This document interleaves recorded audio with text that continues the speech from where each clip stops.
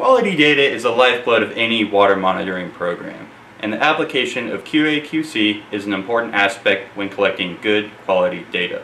QA and QC are both parts of water quality management. However, QA, quality assurance, is focused on preventing the defect before the water quality data logger goes out, while QC, quality control, is focused on identifying the defect in the water quality data logger and associated data.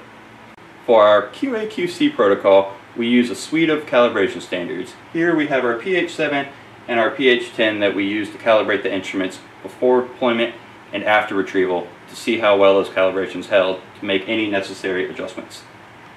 Calibration checks are a critical quality control procedure. Here we're making sure the calibration held during deployment and seeing if we need to adjust for sensor drift or even throw out the data. So I'm putting the sensor into a pH 7 standard. We'll let that stabilize for a representative reading right here on the screen. Properly maintaining equipment is a critical component of quality data. And here we have our sonde that we just took the guard off. We're going to inspect it, and we see that there's mud, some detritus, some oyster hash that we just took out. So we're going to clean the whole thing, get the mud off, get it off the probes. Most importantly, we want to make sure the sensor face of the probes is clean.